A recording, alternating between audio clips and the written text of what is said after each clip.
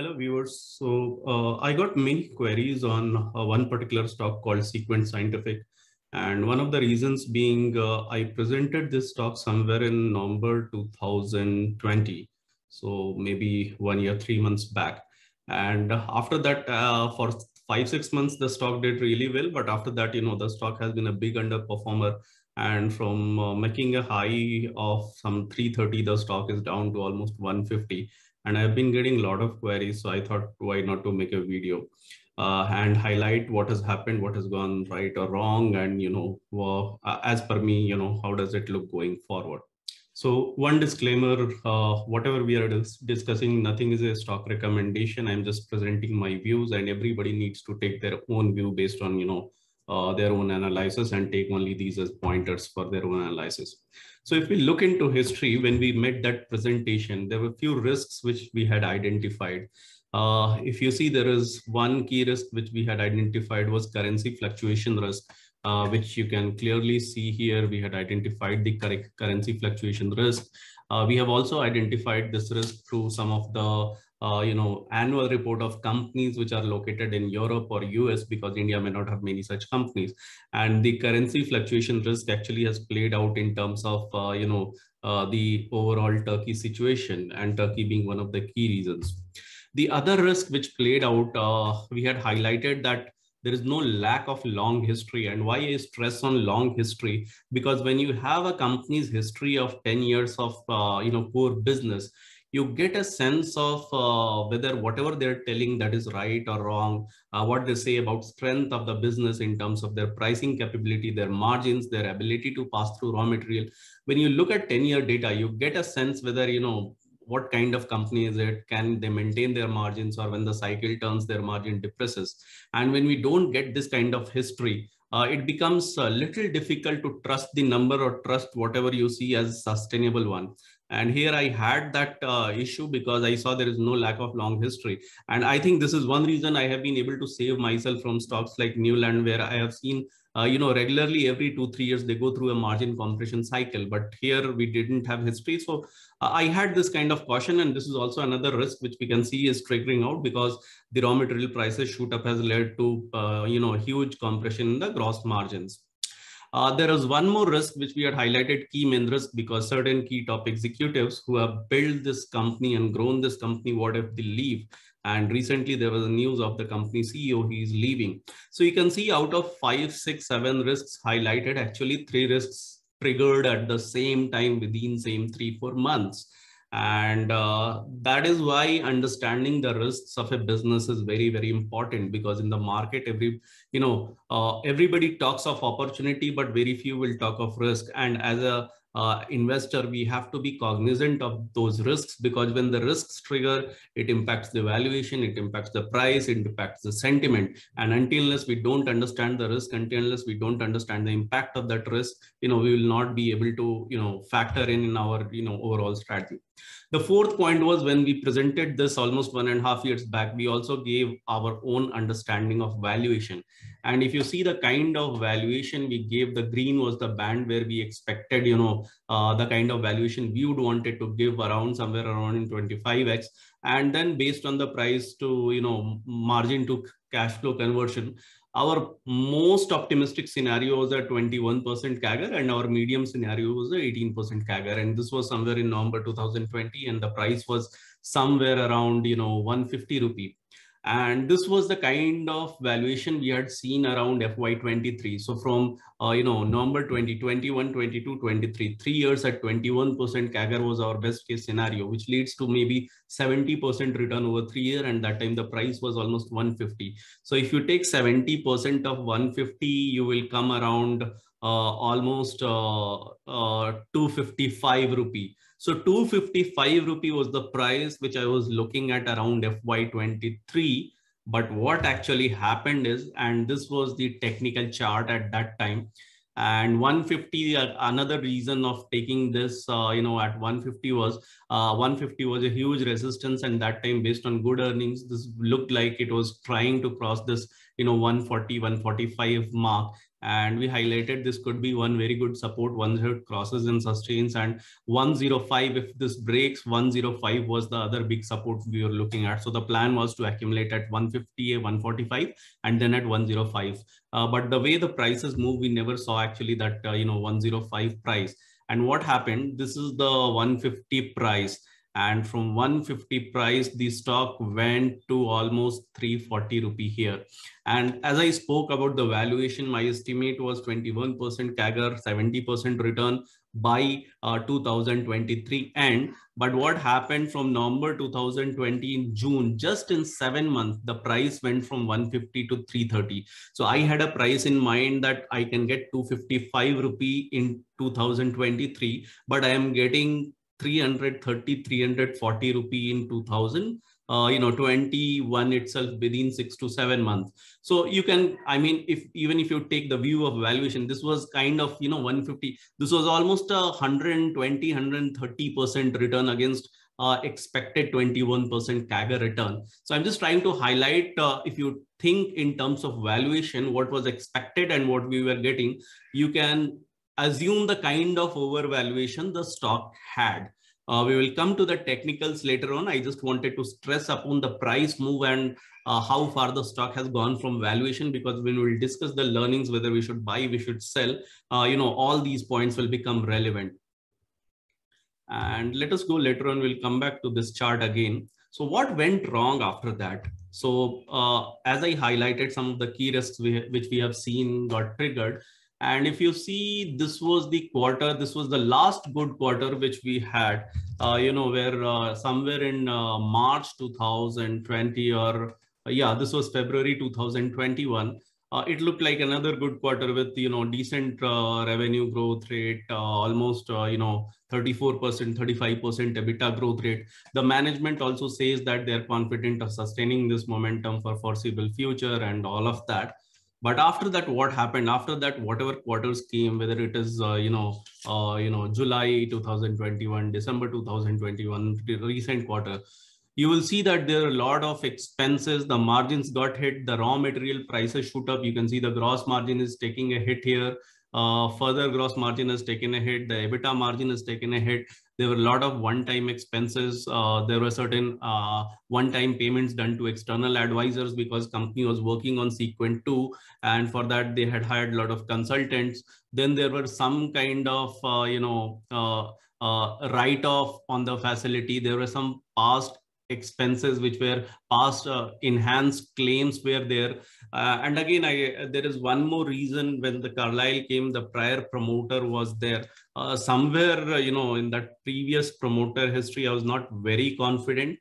And to me, it looks like some of those old things started coming up when the new promoters came. And these were some of the one-offs which happened. So even I feel even some of the deeds of previous promoter got carried forward here. And the COVID second wave also hit, so sales also got impacted. And then this whole raw material inflation issue has captured, all the businesses. Like if you see currently the top line, Q3 top line growth rate of all the 500 plus companies has been 25%. But if you look at EBITDA growth, it's hardly, 10 to 13%. So all of this has happened. It has impacted the business. The Turkey issue has happened. The CEO has also, left. So the currency risk got triggered. As we said, the lack of long history came haunting because we couldn't get good sense of margin. And that is why, when I think of valuation, I try to factor in a lot of these. And that is why when I try to present a story and when I try to take my own position, I try to ensure that, these things are factored in terms of valuation. If we think in terms of fundamentals, so the key person risk got triggered. Some of the past deeds, that came out of, accounting. The other thing, if you see these consultancy charges and all, they have done a few senior level hiring in US and all.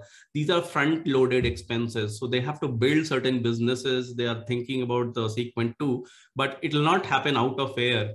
First you need to put the effort and expenses, and then you will get your fruits out of it. Something like you have heard the concept of operating leverage, where you put the capex, you get the employees, you put everything, you take loans, so your interest shoots up, your depreciation shoots up, and then you get the benefit.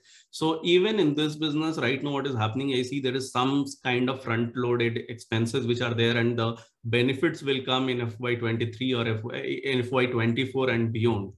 Also, there were new promoter-based changes, new ESOP policies, because they wanted to, compensate employees through the right ESOP policy for skin in the game and all. So there is even though it's a non-cash transaction in the P&L, there is a hit because P&L is accounting. So there is a P&L change. So based on all that, what has happened? If we look at the sales growth and PBIT growth, excluding the other income, because we want to focus on the core margin, and then the PBT margin. Tax part I'm not taking because of taxation, it can go here and there. But what you see is, from a very good sales growth, from a higher margin, in next 3 to 4 quarters, the company sales growth has almost come to zero.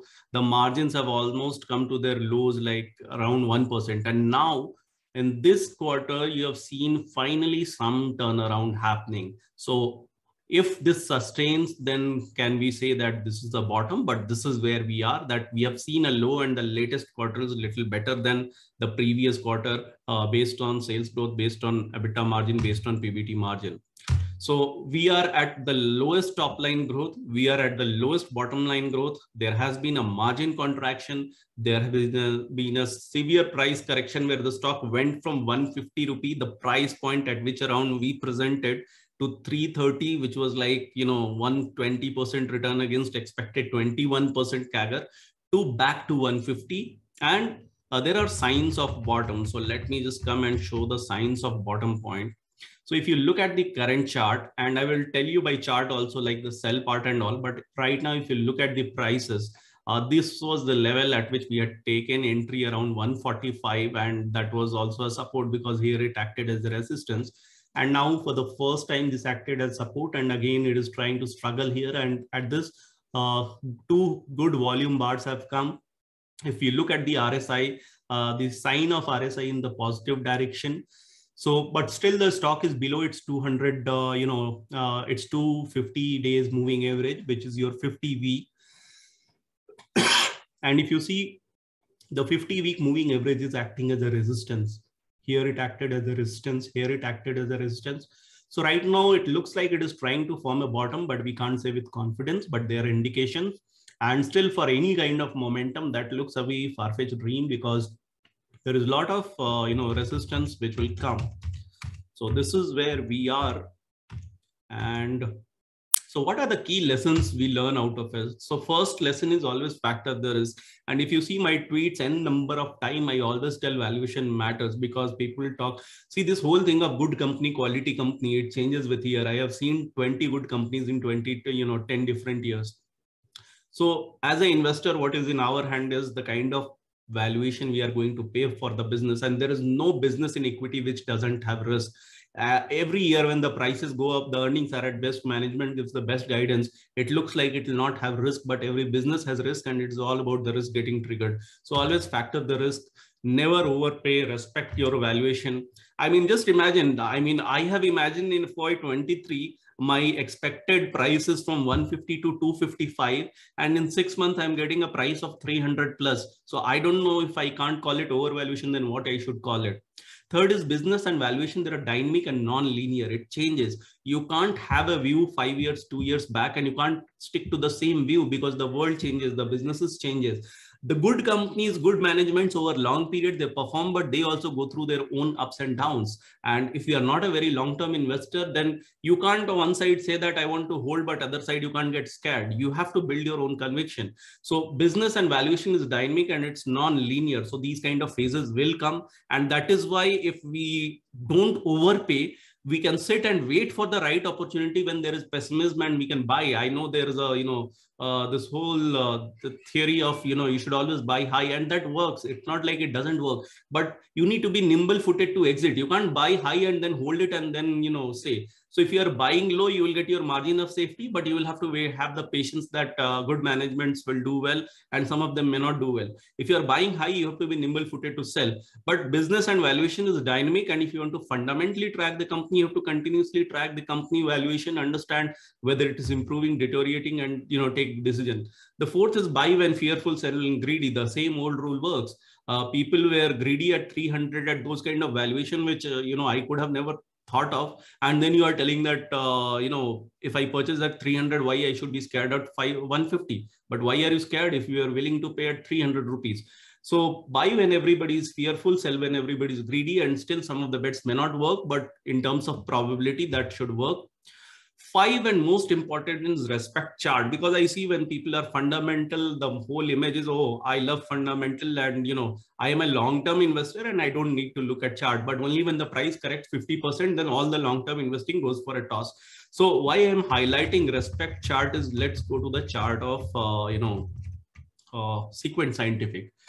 See what has happened somewhere here. This price was 330, 340 rupee price. And if you can see, this is a very, big bearish dozy which has, formed. How to interpret it? What you see is this price has gone here, and all of a sudden in the same week, this price has fallen. That means the bears are taking control, and the bears didn't allow the bulls to succeed. So this was the first warning sign. The second warning sign is when again and again on a weekly basis, this stock is not able to cross the previous price, and you can see multiple bearish dozies, such long needles. It all says that, the bears are dominating. The third big sign came when this big fall happened with such a big, red volume bar.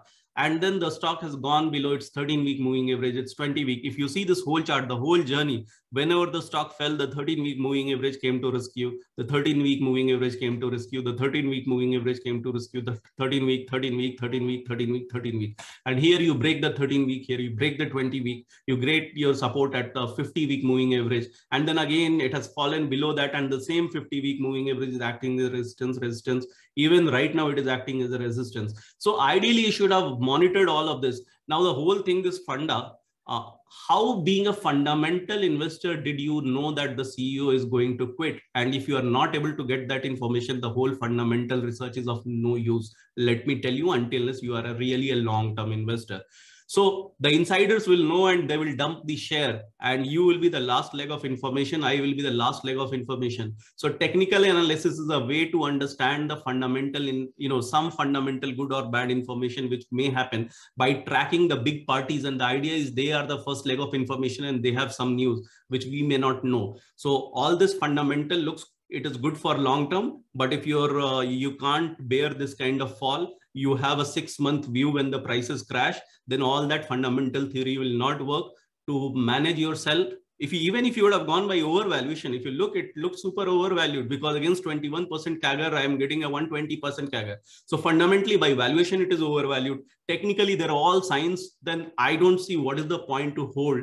So I had exited my position somewhere here when, this had, got broken. I had exited my position, but now we need to see how things are changing. And again, these are my view. Nothing is a recommendation. I can keep buying. I can keep selling. I will go by charts. If someday the charts will look too bad, I will, keep the funda in hold, because, you never know what kind of bad news can come. Who could have thought that the CEO is going to quit? But it happened. And of course, overvaluation was there. So again, coming back to what went wrong, respect charts. 6, when big guys, they sell, you cannot expect prices to sustain without big buyers. So all this long-term investing is good, but long-term investing means 2, 3, 4 years. The big guys can keep selling for 1 year because they hold such big quantities. For them also, it takes sometimes 1 year to offload their position. They will keep distributing slowly. So long-term means basically 5 to 7 year. Long-term is not 1 year. And the big guys, I'm sorry, this is bug guys, but I mean when the big guys, they're selling, you cannot, if you're not exiting, you cannot have a situation where prices will not fall. So either you exit by learning technicals, or you be a long-term investor and you don't worry about these, short-term cycles of 1 and 2 years, and you have a longer-term view, and you have your margin of safety while, paying the price. Don't overpay. So now, given all of this, now what can happen? Because this is the most important part. So though all this bad is happening, there are certain things good which have happened and which are happening, which if you see in terms of, commercialization of some new APIs, some filing, which has happened, the CDMO business, which they are just starting, some long-term arrangements have been made. There is some co-investment which has happened. Sales still, they never got into a negative sales growth. Still the sales growth was like 2%, 5% was there. In the latest quarter, there has been, some sales which has been not, some inventory which is not converted into sales that is expected to convert. Some new injectables have come. Turkey, despite of all that currency issue in terms of, constant dollar performance, the performance has been good. There has been a long-term multi-year deal for API, which this API business suffered, but there has been a multi-year deal with one of the top 10 animal pharma company, which they say will be annually somewhere around, $10 million, which is around 70 crore, and that is going to contribute from FY23. Margins, it looks like it has found the bottom. Prices has fallen by 60-70%. Again, I don't know what is the bottom, because all the technical charts, everything is a probability. The price can again fall from 150 to 105 rupees. Nobody knows about price. What we need know is, we have to play when the probability to win is higher, and we have to, buy when probability to lose money is lower, and we have to sell when probability to lose money is higher. That is how we should operate.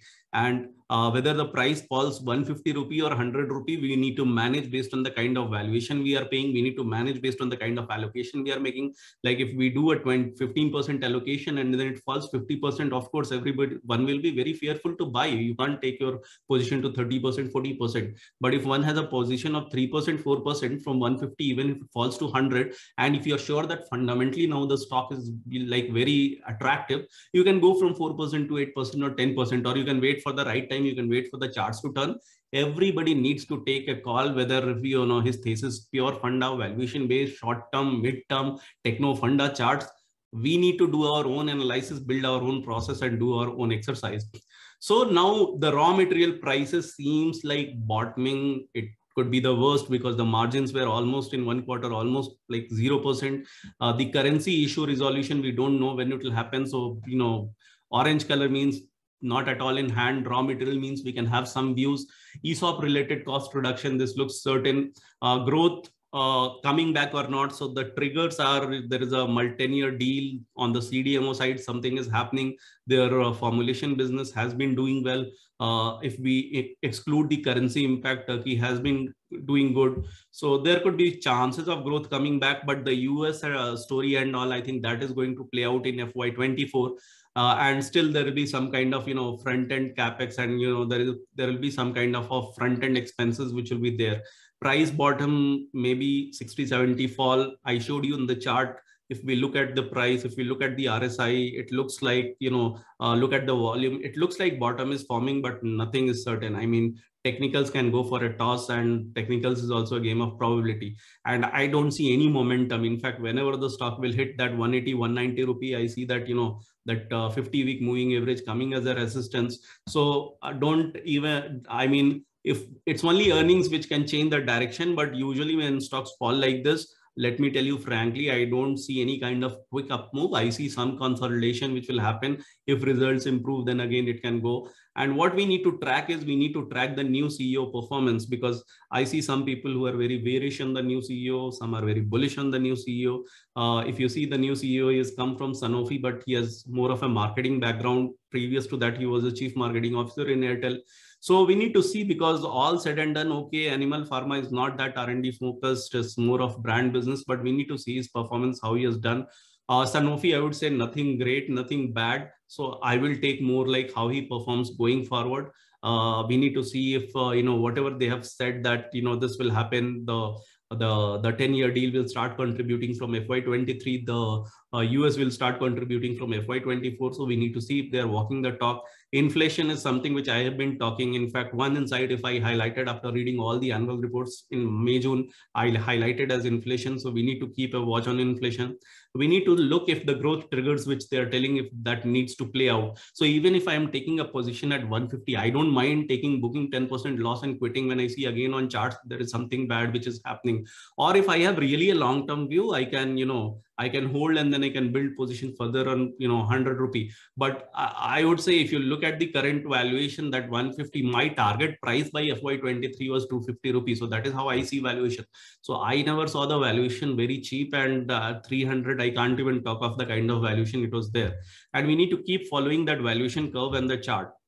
So some of the things I have highlighted here, which they are telling the, that the commercialization of APIs we stock. So we have seen all these points, and we need to, keep monitoring. So this is what it is. This is what we need to track. These are some of the learnings, some of the things I also didn't expect, but some of the things I was looking for, because those were the risks. Of course, I have deep respect for technical analysis, even though I'm a fundamental guy. And these are some of the examples to highlight why just knowing funda may not work. At least in the short term, it may not work if one is not willing to look at 50-60% price correction. So I hope you have a fair idea of what went wrong, why it went wrong, how we could have avoided, what could be possible in future, how to track the future, and then how to take our own call for further buys and sell. So I look forward to seeing you in some other video. Thanks for your time.